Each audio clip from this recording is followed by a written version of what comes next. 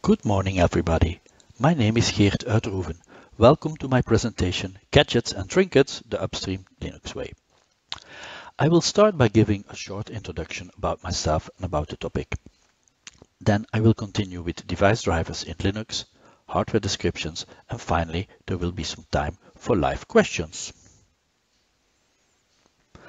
I got involved with Linux a long time ago in 1994 as a hobbyist, helping the port of Linux to the Amiga platform.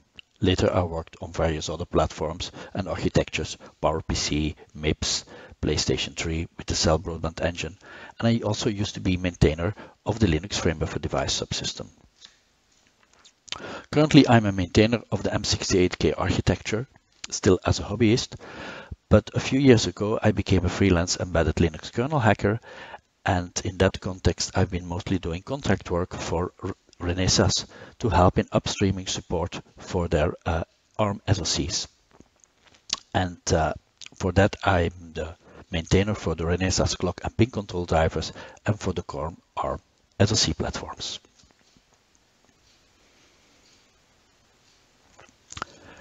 In this presentation I will help you understand how to connect simple devices to a Linux system and use them from Linux, of course. Simple devices can be sensors, motors, switches, LEDs, actuators, displays, solenoids. And this is important not only for makers who, for example, want to make a robot or a 3D printer, but also for industrial automation, where you want to control and monitor large machines. Probably you've seen one of these kits, which contain lots of sensors you can connect to your Arduino or Raspberry Pi. But this can also extend to larger machines, like for example this excavator, which is really containing a Linux board and Olimex Linuxine to monitor the operation of the system.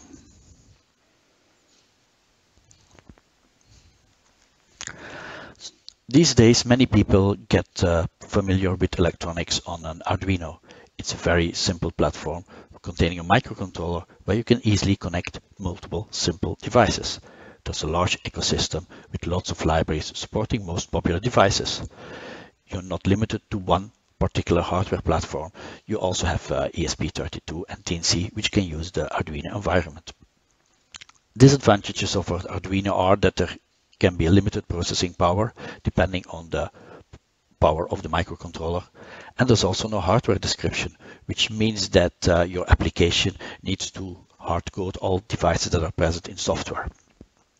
Most boards do have LED connected to pin 13, but that's about the only thing you can rely on. All the rest of you have to take care of in your application. The Arduino provides several APIs to talk to devices. Some of them are used to handle pins. You can configure a pin, which is basically a GPIO for input or for output. You can read and write for it if it's a digital pin, or you can read and write analog values if it's a pin that's connected to an ADC or to a pulse width modulation output. There's also support through libraries for I2C devices, serial peripheral interface, serial port UARTs, and also for the one wire. To talk to your devices on a bus, there are separate libraries, for example the TELUS temperature library, which allows you to read the temperature from a temperature sensor that's connected to a one-wire bus. On the other side we have Linux. For many people Arduino becomes too limited and they may want to switch to a higher performance platform like Linux. Linux here is a platform of choice for devices that have a real operating system with multitasking and OS that also provides TCP/IP connectivity that can be over Ethernet or wireless. There's a very large ecosystem supporting Linux, and there are, similar like for Arduino, lots of drivers supporting most popular devices. Processing power on a Linux system can range from a single core system with only a few megabytes of RAM to supercomputers with hundreds of processors and terabytes of RAM. Unlike Arduino, Linux usually provides a hardware description. For some devices it's not really needed because they're auto-discoverable, like PCI devices. Other devices can be described by firmware, ACPI on PCs, or real open firmware on some of the older Sun and PowerPC boxes. But for embedded devices, this is mostly done handled through the flattened device trees, which is a hierarchical method to describe the devices on your system. Embedded devices traditionally also used board files, which were just C files containing structured definitions describing the hardware, but this is being replaced by a flattened device tree. Unlike Arduino, there's a real operating system running if you have a Linux system, and with a strict separation between kernel and user space. Most of the drivers are living in kernel space, and the application is usually living in user space. You can have user space drivers, and of course, if you have a really embedded system, you could have your application in kernel space, but it's better to maintain the separation between kernel and user space, because this will make your system much safer. And to communicate between these two layers, there are standardized APIs. Due to these APIs, it means that you can replace both platform and peripherals without changing the application. So for example, based on availability, price, performance, features like industrial temperature ranges, you may want to decide to change your computer, a single board computer like a BeagleBone Black, and replace it by a Raspberry Pi or a Linux Uno. And because of these APIs, all of that is possible. It's also possible to change sensors if you have a temperature sensor, but it turns out that your device needs to be used in an environment where it can be colder or hotter than supported by the sensor. You can just switch it by this, replace the sensor by another one that suits your requirements. And due to the standardized APIs, it means that you don't really have to change your application. Let's now show a smart example. Suppose you have a LED on your Arduino connected to pin 13, which is LED built-in, and you want to blink it. On Arduino, you first have to configure the pin as an output in the setup function, and then you can have a loop that enables the LED, waits a bit, disables the LED, wait a bit, and so on forever. Very simple. Probably the first program everybody writes on the Arduino. Now, of course, the question is, if we move to Linux, can we do the same on Linux? And can we do that from user space? Let's give it a try. The first example I'm showing you is using the Linux SysFS GPIO. First, you have to tell Linux that you want to use the GPIO from user space. So you export GPIO number 953, for example. Then you have to configure the direction you want to use as an output pin, because it has to drive a LED. And then you can toggle the LED by writing 1 or 0 to a special value file in SysFS. There are also shorthands to configure direction and value directly to avoid the glitches. Now, that sounds simple. Of course, where does this magic number 953 come from? And is it always the same number? These are good questions. A disadvantage of the SysFS GPIO is that these numbers are difficult to obtain. So they are based on which GPIO controller it is and which GPIO on which GPIO controller. And worse, they depend on probe order of drivers, if you add devices to the system, so the numbers can change, so they're not really stable. There are other issues with this API, and that's why SysFS GPIO has been deprecated and is being replaced by something better. I'd like to point out that there are also Arduino-alike libraries for various programming languages on top of this interface. So you could still use a program that looked very similar like the one I showed for the Arduino. Is there a better way to talk to the LED? Yes. The SysFS GPIO API has been deprecated, but a replacement has been written, which is the character device for GPIO. There's also a user space library for that, libgpiod, to make it easier to use this card device GPIO API. Together with libgpiod, some tools are bundled, so you can easily use it from the shell, for example, as well. So let's run, for example, a few of those commands. I run GPIO detect. It shows me that on my system there are several GPIO controllers called GPIO ships. Each of them has multiple GPIO lines. So the names you see in between square brackets, they indicate bus addresses and types. So for example, the top one is 605. That's a GPIO controller on the SoC. The GPIO ship 8, that's a device on an I2C bus, on I2C bus 4, the device with address 20 in hex. And the last one is a GPIO controller connected to a PMIC. So as you can see, it's much easier to find out which GPIO you want to talk to. There's also a GPIO info command, which shows you even more information about. It also shows you what the GPIOs are actually used for in the system, which can help finding which you can use from user space, because of course you cannot use a GPIO from user space if it's already in use from a device driver in kernel space. So how do I now control my LED? Suppose my LED is connected to GPIO 19 of GPIO ship 2, then I can use GPIO set to disable the LED or to enable it.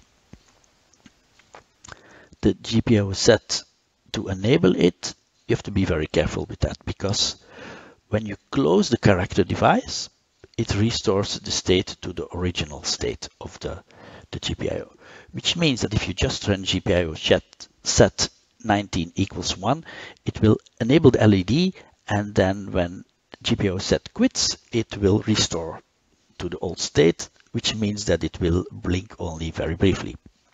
If you want to let it stay enabled for example, 500 milliseconds, then you can use the -m time option. And if there are, you can also keep the GPIO asserted until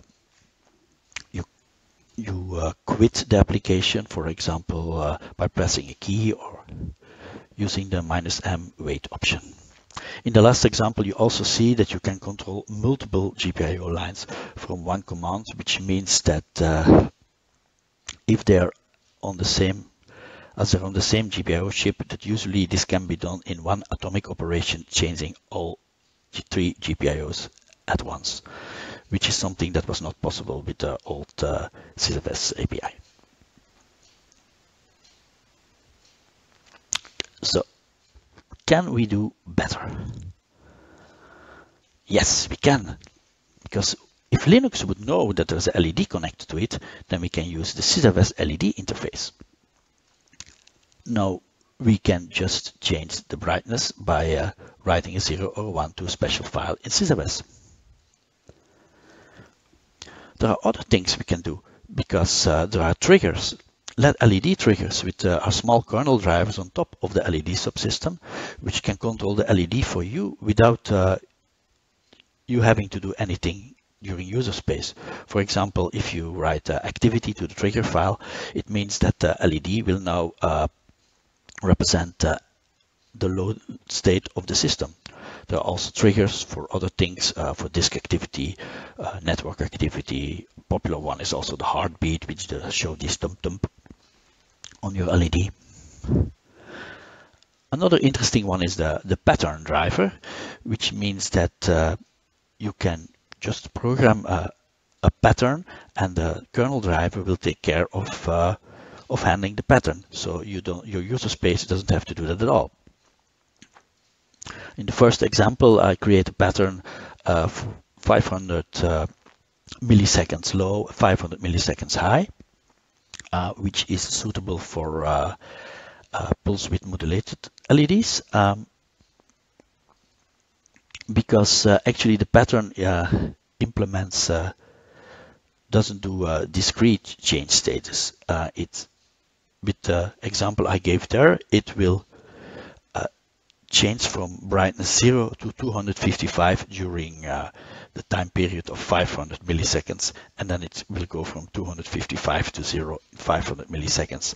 If you have a binary LED, which can just be turned on or off, as soon as the brightness becomes 1, it will turn on. So you have to use a slightly different pattern like the one at the bottom, where I tell it to use brightness 0, to go from brightness 0 to 0 during a period of 500 milliseconds, which means that it will be really off during that period. And then I will switch it immediately from 0 to 255, which is enabled. And then I will switch it from 255 to 255 during a period of 500 milliseconds. So it will just stay enabled all the time. And then the same for disabling it again.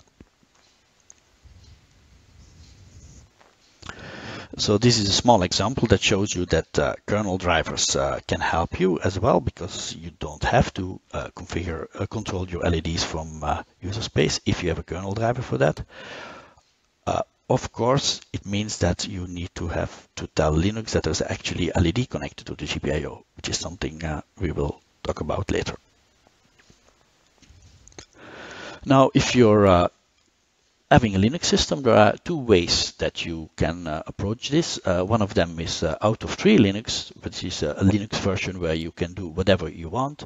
You can come up with whatever custom and hacky solutions, that you can imagine, but it does mean that there will be less sharing.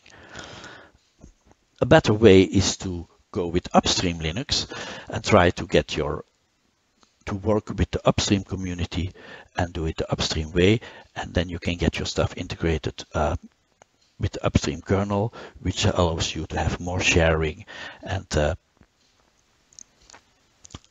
get easier maintenance when upgrading to later kernels. So that's important if you have a longer term vision. Of course, this means that before you can get your work accepted upstream, you have to follow the written and unwritten rules of the Upstream Linux kernel. Okay, we've arrived at the second section, which is about Linux device drivers. So first I'll start talking about user space drivers.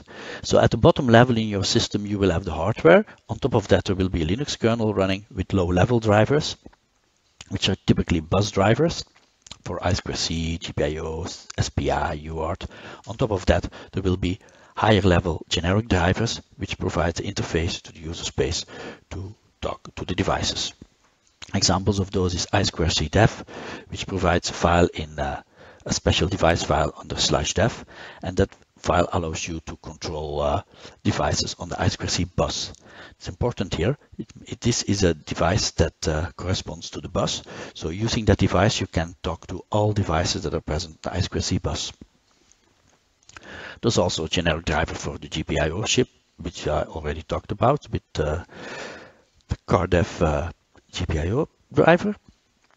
So this provides a /dev GPIO chip device, which corresponds to one GPIO controller. For the SPI, the serial peripheral interface, it's different. There can be a dev SPI dev device, but that corresponds to one particular device only. And you can only use it to talk to that one particular device and not to other devices on the SPI bus, unless they have their own SPI dev device. This device is not always available, and that means that you have to tell Linux that you want to use SPI dev. For serial ports, this is a very classical device, the dev TTY-S device to talk to UART. And for pulse width modulation, there's also an interface under the SysMS file. Now let's have a look at the kernel space drivers. In this case, the high-level drivers will be device-specific drivers to talk to devices that are connected to the low-level bus there. On this slide, I showed them not straight on top of the low-level devices, because typically a device like the block B might talk to a device that's connected to I2C bus, and there may be other may also involve controlling some GPIOs. These high-level drivers, they provide APIs to /dev special files or to CSFS but these are not generic, not as generic as the previous ones, but they depend on the device and on the subsystem. So let's compare user space and kernel space drivers. Many people who come from Arduino, they like to use user space drivers because it's the workflow is very more similar to what they were used to before. Can also be simpler to get something to work.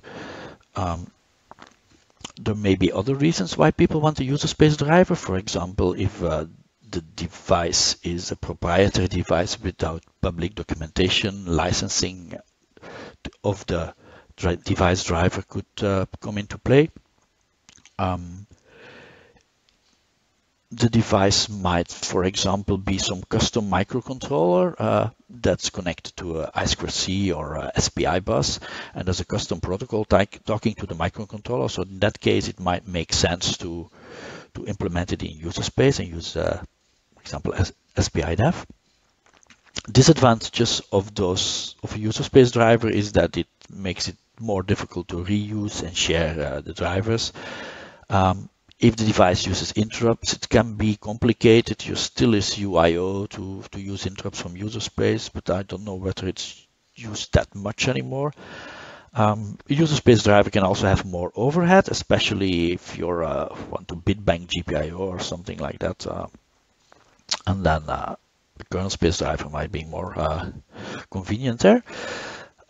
Kernel space drivers, they are usually more efficient. If they're in the upstream kernel, they allow for reuse.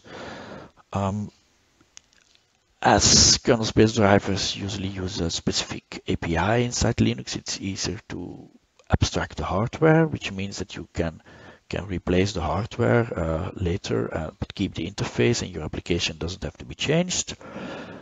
Kernel space drivers also allow integration with other subsystems. That's, for example, if you have a serial flash connected to a I2C bus, if you talk to that from user space, then yeah, that's all you have. If you to use it from the kernel, then it means that you can have block layer subsystems on top of that and things like that. For media devices, if it's a camera or something like that, you want to connect it to the media pipelines in the other parts of the kernel. From kernel space, it's easier to use interrupts, but disadvantages are that kernel space drivers are typically considered more complex than user space drivers. And if you want to upstream them, there's an upstreaming effort. If you're not familiar with that, it can sometimes be a bit difficult to get your changes accepted upstream. Personally, I think there are too many user space drivers these days for the various fruit computers like the Raspberry Pi and 96 boards. You can find all these user space libraries for those driving devices, while in many cases having a kernel driver for it would make it much easier and simpler and more convenient for people to use it. An example here is the popular Hitachi HD 44780 character LCD. Probably you've seen it before because it's being used in printers, copiers, fax machines, lots of devices. Basically, is a character LCD driver with a parallel bus, which can be either 4 or 8-bit, and a few control signals. Most of the devices have a backlight, which LED that makes sure that the display is easy to read. But even in the 4-bit mode, you already need quite a lot of pins to drive it. So many of these LCDs, there's some serializer block in front of it, which converts between the serial protocol and the parallel protocol that the display needs.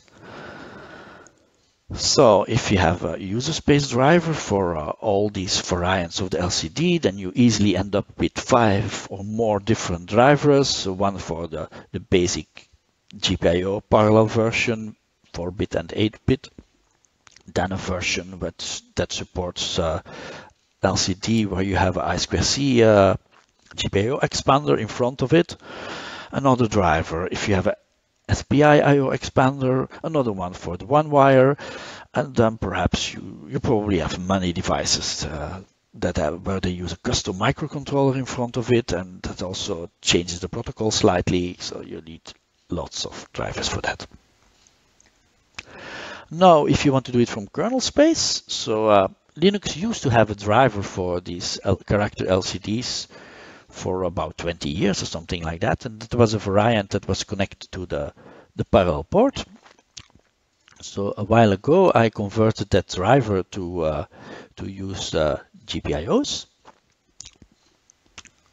which means that you could connect it to your GPIO and use it. And because Linux already has support for several I/O expanders, as soon as you can tell Linux that your LCD controller is connected to one of these GPIO expanders, it will just use that existing driver and it will work out of the box. Of course, if your serializer block in front of the LCD is some custom microcontroller, you still need some custom front end for the kernel driver, and currently someone is submitting something for one of these. But you can already see that there's less work involved in doing it from kernel space than from user space. Now, what kind of drivers does Linux already have for simple devices? There are several input drivers, like GPIO keys. So if you have switches connected to your GPIO for input, that's definitely supported. Also support for matrix keypads, where you have multiple switches connected in a matrix.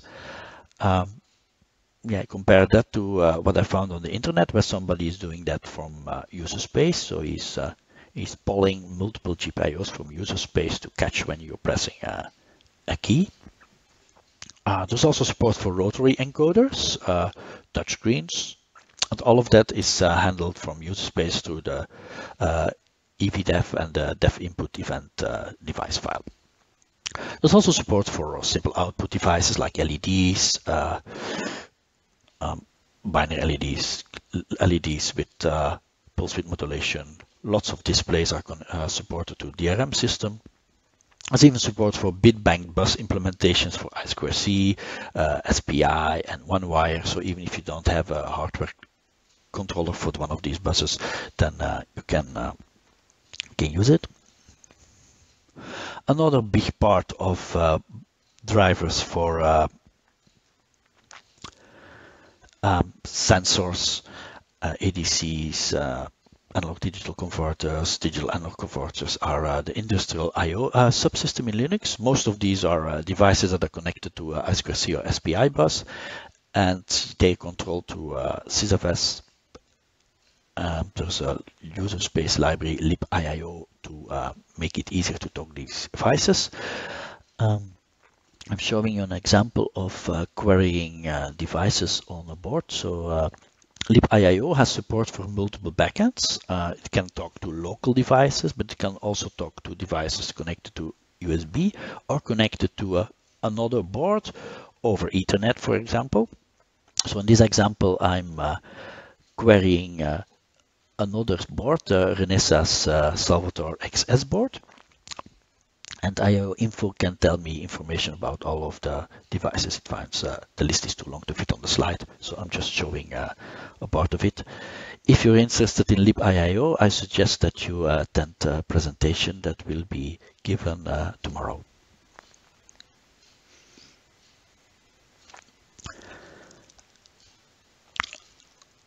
Another example driver that's available is drivers for pulse width modulation. So pulse width modulation is a system where you have a square wave with a fixed period and a varying duty cycle that's typically used for controlling motors and LEDs.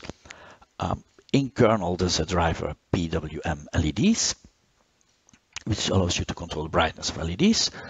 And most other in-kernel use is limited to display backlights. But fortunately, you can use it from user space through SysFS, which is the interface which is very very similar to the legacy GPIO SysFS interface. So far, there's no character device user space API or libpwmd yet, like there is for GPIO. But I heard there's definitely interest from people for having that, because it would allow to synchronize controlling multiple PWM signals, which is currently not possible with the current SysFS API. Now we had PWM. We arrived at another hot topic, which is RGB LEDs. It is a bit complicated. So a while ago, I read on linuxweekly.net that there was a patch series posted to add support for multicolor LEDs. It was already at version 30. The good news is that version 31 made it into the Linux version 5.9 RC1. This is not a pure RGB LED control framework. It's a framework that allows you to control the global and local brightness of a string of LEDs. So it means that you can configure for a brightness for each of the individual LEDs, and then you can change the global brightness of the whole string later, the intensity basically of the whole string. So if the LEDs in the strings are RGB, are the individual RG and B components of LEDs, then it means it has some RGB support. Using that, then you can control the local brightness will then be the color control, and the global one will be global brightness of all the RGB LEDs combined. But yeah, it's obvious that the RGB LEDs need more love in the kernel. Especially if we're considering these neopixels and dot stars, which are these small RGB LEDs that you can control through a serial bus. Especially for neopixels, it's a bit complicated because they need precise timings. On microcontrollers, people typically use the SPI controller if they want to control long strings of neopixels, or they use some special DMA controller. So far, there's no upstream support there, and well, I would love to see that change, of course. Another gap are motors and actuators. Currently, there's no GPIO motors, relays, or actuators, unlike GPIO LEDs. I think the main reason for that is that there's no motor subsystem in Linux kernel, while there is a LED subsystem. So what people typically do if they just want to control a relay is to treat it as a LED and then use the GPIO LEDs driver. So how would you control a motor? Typically that's done through a H-bridge, which I show at the upper left of my slide. So it's called the H-bridge because the wiring looks like the letter H. It involves 4 switches, A, B, C, D, and depending on which switches are enabled, the motor will spin or in one direction, spin in the other direction, stop or brake. For example, if you close switches A and D, the motor will run in one direction. If you close switches B and C, it will run in the other direction. Many driver ICs to implement H-bridge, they also provide an enable signal that can be pulse width controlled.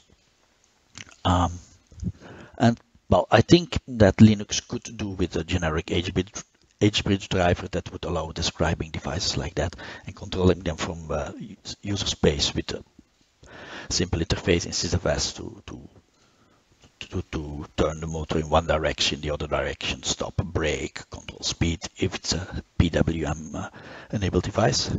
but that's something that definitely needs to be added.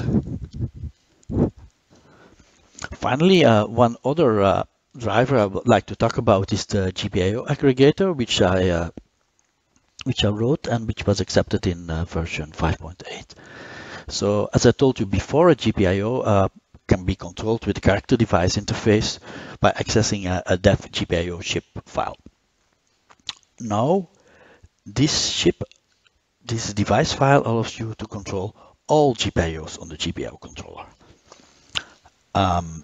which can be a problem. Like it's not uncommon for a board that it has a GPIO controller where one GPIO is used for a very critical system operation and the other one are used for other external devices. So if you change the permissions on dev GPIO ship, that a user can control the device he wants to control, then he also has permission to control the critical GPIOs, which is a bit unsafe. So I came up with a solution to create a new virtual GPIO chip, the GPIO aggregator, which allows you to aggregate multiple existing GPIOs and combine them into a new GPIO chip. And that new GPIO chip has its own dev GPIO chip file, and then you can change permissions on that. And then the user who has permission to access that can only use the GPIOs that are aggregated through the GPIO aggregator and not all the other GPIOs on the parent GPIO chips. An example I'm giving here shows you how to combine GPIO 19 from one GPIO chip and GPIOs 20 and 21 into a new GPIO chip by writing to a special file in SysFS, the new device file, and that shows you that then GPIO info can show you the new chip.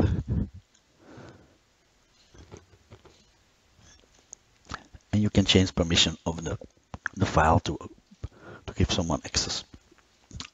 This started as actually a way to export GPIOs to a virtual machine, but it turned out to be a useful feature for other use cases as well.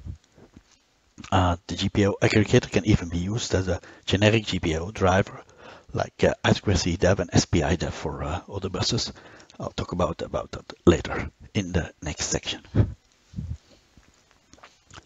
So we have arrived at the hardware description.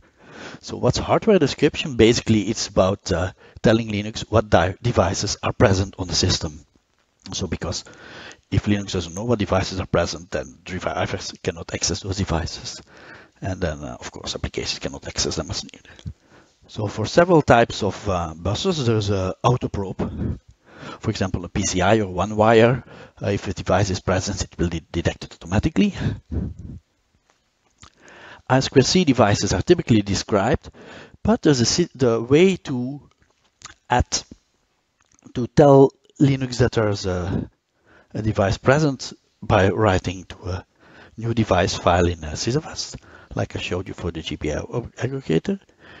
So the example there, it shows you that there's a PCF 8574, which is a GPIO expander present at address hex 24.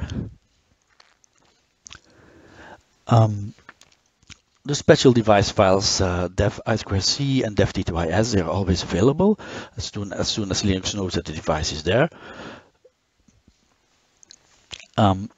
Typically these days, devices are described in a device tree, which is a hierarchical system where you have multiple nodes and each node describes a device.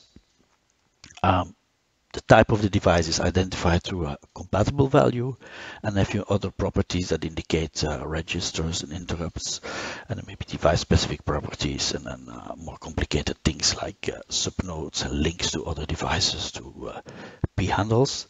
An example here is a SPI controller with a SPI device. At the top, you see something, a description of an SPI controller on a Renesas platform. Typically, this is the part that's in the DTSI file that corresponds to the SoC. And the bottom shows you how to add an external device to this SPI controller. This is, in this case, a small EEPROM flash chip. This is typically put in the board DTS file. One of the most common questions regarding SPI dev is that people say, I want SPI dev in DT because I want to use my device from user space using SPI dev. And then they post a patch like this. But that's not accepted because the first rule of the device tree is that it describes hardware, not software policy. There's no SPI dev device. You should describe what's actually connected to the SPI bus, not how you want to talk to it. So the solution to do that is use a proper compatible value. And once you have a proper compatible value, you can just add it to the SPI dev driver, which has an array of devices you can talk to. If you don't want to add it to the driver, you can also bind it manually. There's a neat trick that you can add tell the device system to SysFS what driver it has to bind to.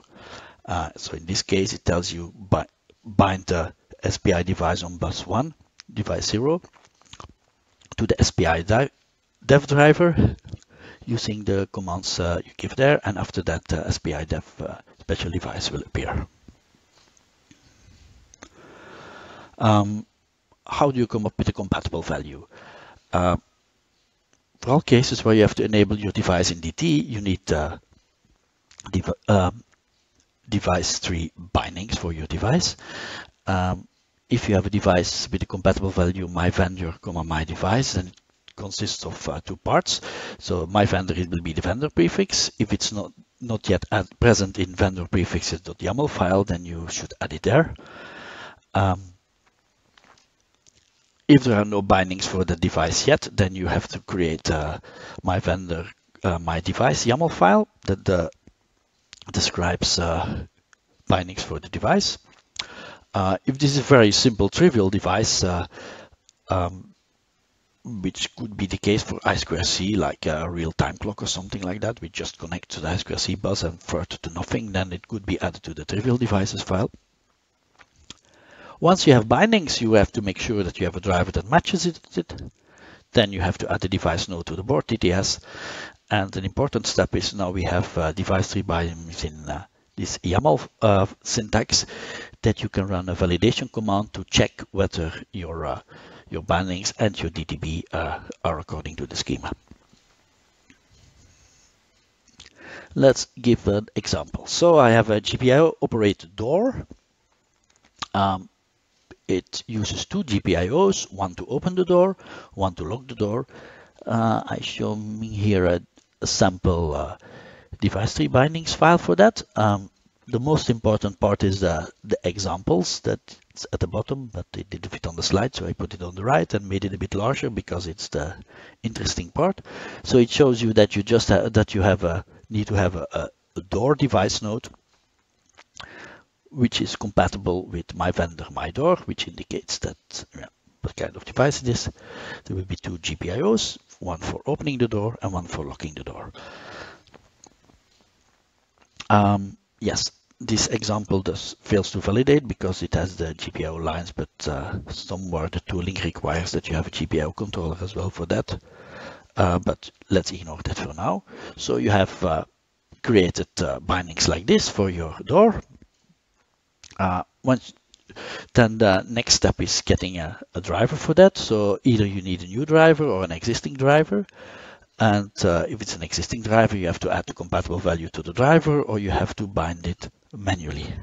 In this case, it's a very simple GPIO control device, so you could use the GPIO aggregator for that. So then you can use SysFS to inform the driver, the device system that you want to override the driver for the door device with the GPIO aggregator, and then you can bind it to it. And after that, you suddenly have a new GPIO chip with 2 GPIOs. And this example also shows you that due to the GPIO line names in the DTS, this also shows up in the GPIO info. And then you can also use GPIO find to find the GPIO, which makes it easier for users to much lines to special devices. Now, how do I describe my device in my TT? So one solution is to add it to the board DDS. People may consider that a bit inflexible depending on the use case. Other options are to create a device tree overlay, which is more flexible. If you do that, then there are three options. Either you load the overlay at runtime. This is something that's not supported by Upstream. Yet I'll talk about that later.